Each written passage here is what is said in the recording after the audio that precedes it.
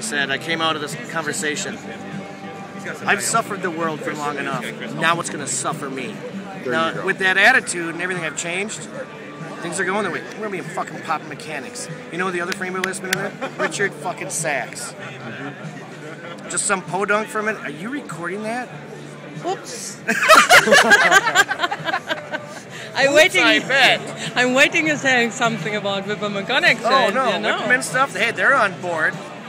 What drives us? Our legs in Wippermann. Cool. What chains handles 28 inches of quad madness? Wippermann. Actually, Wippermann is the only chain I haven't broke yet. I've broken Shimano, I've broken Campy, broken roll-off, I've broken a SRAM, I've broken 2 SRAM. I'm wicked in a sprint. You can beat me any other way, but if I see that stop sign and it's only at least 80 yards away, I got you. But then I have to quit, go home, eat, and then take a nap. I'm done for the day.